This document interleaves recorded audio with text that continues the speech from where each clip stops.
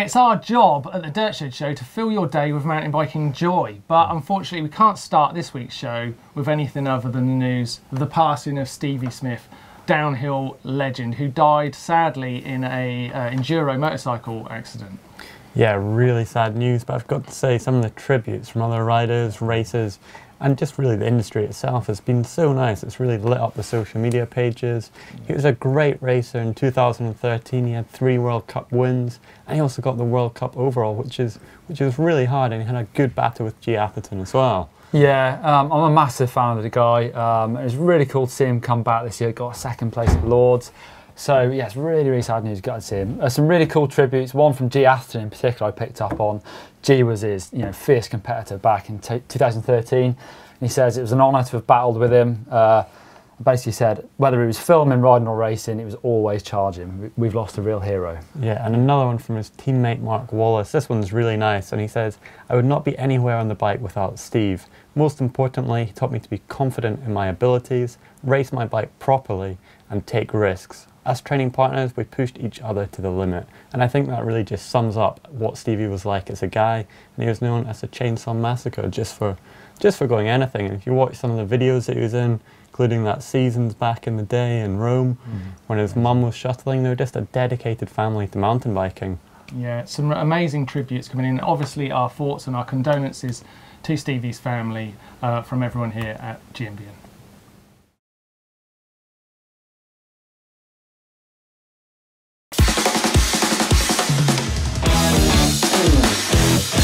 Crazy free rider Matt Macduff. We talked about his loop that he kickstart funded, a huge loop, and we heard it didn't go well for him. This picture has come out on the Rise's Instagram. Ah! What? Oh my goodness me. I'd guess he was probably, what, 40, 50 foot in the air? That is literally terrifying. It says we can't get away how lucky Matt was to walk away from this one. Literally? Didn't quite walk away, but yes, he was very, very lucky, because that is crazy. That loop makes me wonder though, what is driving someone to want to do something that massive? It's so big. It's huge. I mean, would you try something that big? No, I don't think I would. No. Well, what drives someone to front flip a road bike, mine? You've got to go into it with so much commitment and a little bit of hope. And a lot of speed. I don't like the hope. Front flipping a road bike, right? I'm not really hoping. I'm like, it's going round. Yeah, true. Phil thinks that he got the funding from GoFundMe to make the loop, which meant he just had to do it and he didn't. There is a lot of pressure with that. I suppose you've told someone you're going to do this thing. People have paid for you to do this thing, and then you build the thing and go, I don't quite fancy this. Who's Phil?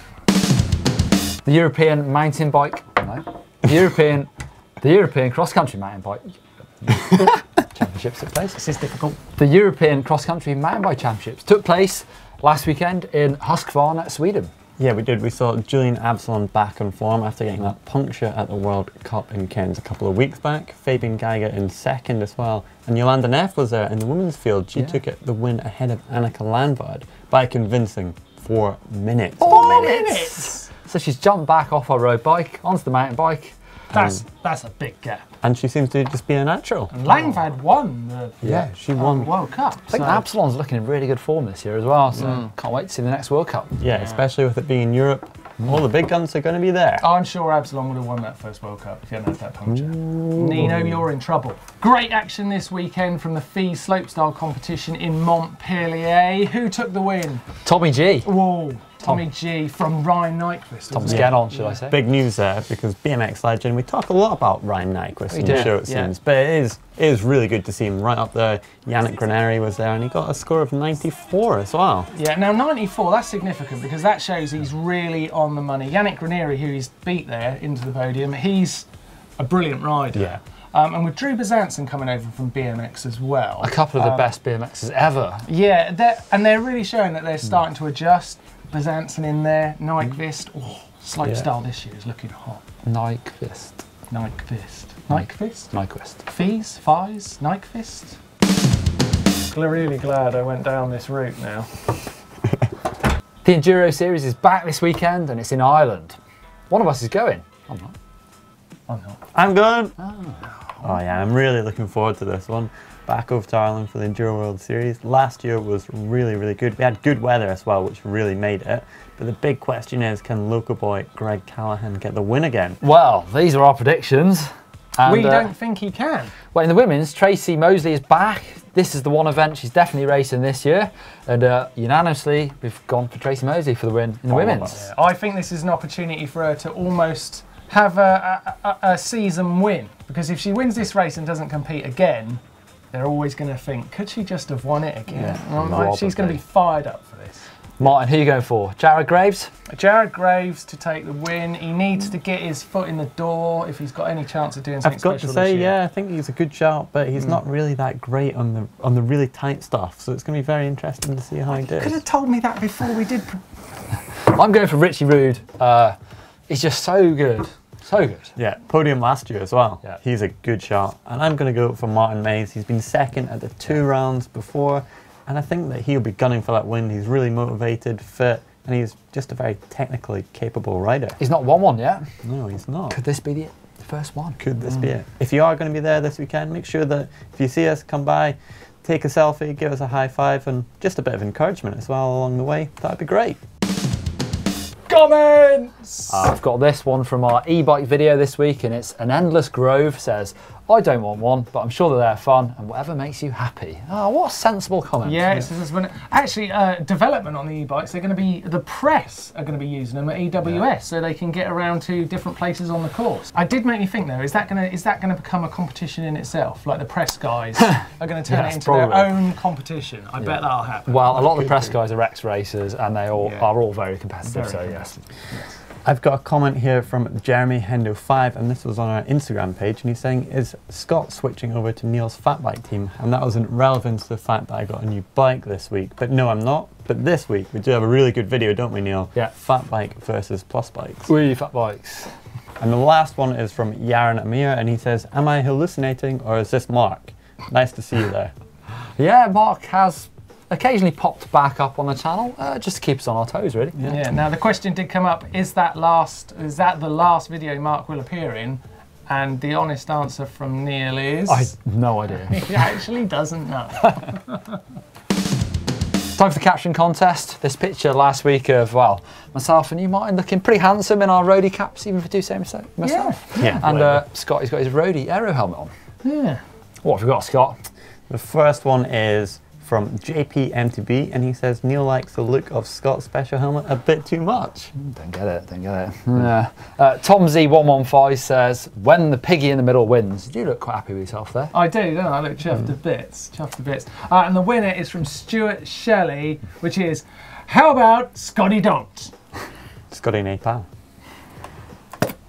You are a winner, Stuart Shelley. Send us your details and yeah, we'll be winging out your prize. Photo for this week's caption contest is that man Scotty over there, posing in front of a sign. Have you got one for this, Martin? Yeah, shoes.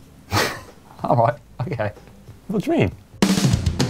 Tech of the week, we've seen Fox come out with a new X2 Shocks Float and DH, and they both have an open and firm lockout lever on there. That's pretty cool. Yeah, this is really good for some of the enduro riders and those big days locking it out as well. And the great thing is it's actually going to be retrofittable. So if you already have a Float X2 Shock, Air or Coil, you can actually just buy the little switch and it'll replace your low and high speed adjustability. I think it's great news. Super adjustable, yeah, high and low speed compression and rebound, and they were sort of, I thought personally, they were always missing that lockout, so really good to see. Shout out! I'm going to throw to a fat bike video. Bear with me, it's really good. A couple of boys get dropped off in the middle of the desert with their fat bikes and they go for an adventure. Camp in, climb in, have loads of fun. I am going to throw to SRAM video featuring Johan Borelli and Josh Carson. I'd forgotten his name, I'm sorry. It's a great video though, really cool, check it out. What's nice about that one as well, Mark, I've got to say, is they actually go for a ride and it's sort of almost in real time. They show the lap times that they're accumulating and also the ride time. So that's a nice, cool one. It's a nice video. They'll both be racing in Ireland for the EWS as well. See what we Fierce got. competitors. Oy. No, not really. The one that I'm going to throw to is Danny Mack in Aviemore, and he's just riding in this Scottish town in the Highlands. Really cool. Really? That guy? Do you not know him? I've met him once or twice. I've not He's seen a him. nice guy. Yeah, he's cool. Nice guy. Is it worth watching? I've yeah, not seen he's it. learning a mountain bike. Instabangerz! Well, there's actually only one thing we can do this week, and it is put down a great tribute to Stevie Smith. Yeah, so rather than throw into an account to follow, we're actually going to tell you to look at a hashtag Long Live Chainsaw. Yeah, and there's some incredible pictures coming out and tributes from all of the industry and competitors, family and friends.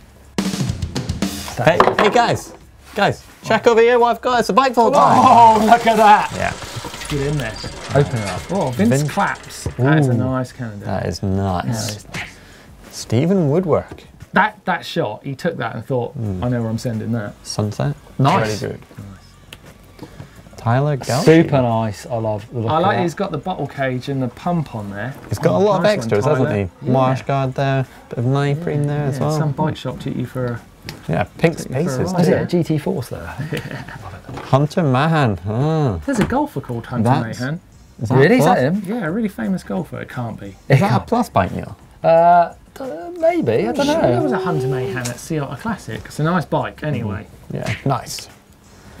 Whoa, Phil Bromley Cairns. Where's that? That looks like South That Africa to looks me. amazing there. Oh, doesn't it just? Oh, that's super His nice. water ball must get a little muddy though. Austin Sue. Oh, we don't often see downhill bikes in the bike vault. no, look Good at to see that. it. Super nice, I'm saying, for that. Mark. Nice. Dominic Poulin. Oh, I like it. Nice I colours. like it a lot. Lime green, blue. Nice. Richard Thorpe. Oh, what is that? I don't recognise that. Cane Creek double barrel. He must have seen a stashing video with the tube on his frame as well. Nice. Richard, let us know what bike Nice that is. fence. Oh, is it Turner? I don't know. Ah, nice Oh. shot. Nice shot. Tom Wimpenny. David Wallace. He's a big fan of the show. He literally is. With his seat height, he must be like. Better 7 see what foot. you've done 7 there. foot. Yeah. 3, 2, 1, and Oh.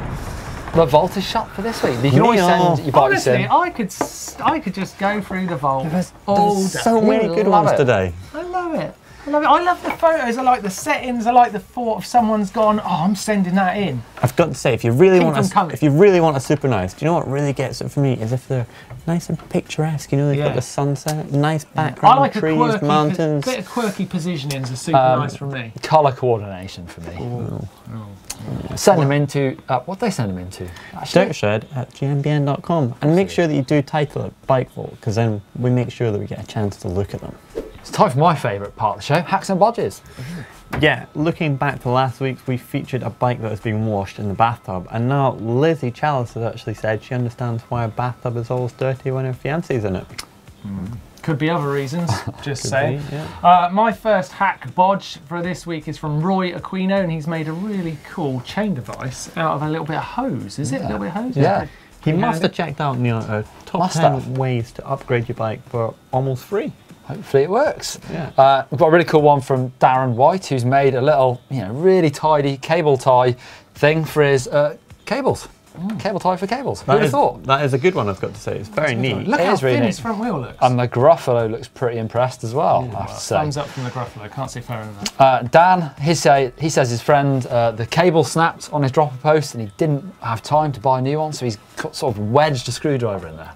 I know someone called Phil who did that as well. Well, it's pretty ingenious, but does it work? Hack. Trail the pin. This one's come in from Vince in the Philippines. let's have a Let's look. check it.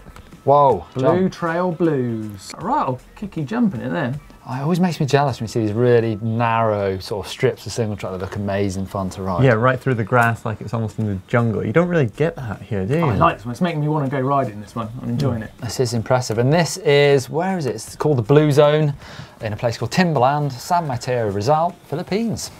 Right, time to pin it in. I'll Stick it pop in. that in the map. Kind of near Manila, I think it is. Next pin comes from Aaron Couch, another brilliant name, obviously in Australia. Mudgee is the name of the town, Let's check it out, Neil. New South Wales. That's a good name.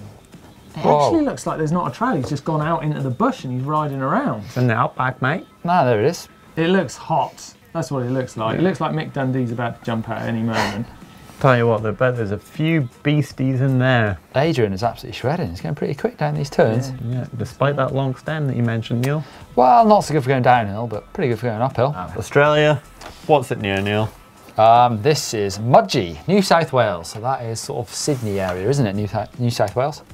Not far from Dubbo. Dabo, mate. What, and Danadoo and Keeler. There we go. Madgy's in the map. Martin, where do they send their pin the trails? They send them to dirtshed@gmbn.com. Oh, nice, mate.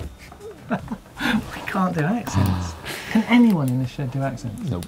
Top of the morning to you. Coming up on the channel this week. We have got an action-packed weekend for you guys. On Saturday, it's Greg Callahan's Pro Bike, and he was the winner of the Enduro World Series in Ireland last year. But we've also got some bonus content from you for the Enduro World Series. Sunday, it's that plus bike versus fat bike that you've all been waiting for as our feature. And it's good, isn't it, Neil? Oh, it's a cracker. It's really good. And we've also got some more bonus features for you. On Maintenance Monday, we've got 5 tricks for fitting internal cables. And then on Tuesday, we've got 8 ways to climb faster. 8 ways? 8 ways, that's Cool. what it says there. Pay attention to that one. And on Wednesday, it's how to ride a cross-country bike fast with Annie last. She gave me some tips. Well, I gave us some tips. Yeah. Well, she actually gave you some tips. Well, yeah, that is true. She owned you. And on Thursday, it's Ask GMBN, where we answer all your questions sent in to us via social media and in the comment section down below. Where can they send those questions and videos, Neil? Ask@gmbn.com. I'm good at remembering that one. Yeah. Yep. And then on Friday, Nearly. Friday, it's the Dirt Shed Show! It's the Dirt Shed Show! Dirt Shed Show. Welcome to the Dirt Shed Show! It's the Dirt Shed Show! Well, we love getting your It's a Dirt Shed Show. Send them into dirtshed@gmbn. And, well, that's another... That's a shame, it's the end of the show. Yeah. It is in the show. But there's loads of GMBN videos out there for them to Yes, watch. there is. And you can click up there if you want to see e-bikes, fad or future. And if you click down there, we've got a beginner's video aimed at people wanting to move to clipless pedals. So check that one out. And if you click somewhere just right in the middle, you're going to get to subscribe. And if you haven't already, then I don't know why you haven't, but make sure that you click it. You get a great video every day of the week, and it's absolutely... It's Free. I think it's free. Isn't It's it? absolutely It's free. always been free. You can give us a thumbs up like if you like this video, which of course you did. If not, you've watched it to the end and you must be some kind of nutter. And obviously, give us your comments in the comment section down below. Have a good week. Bye.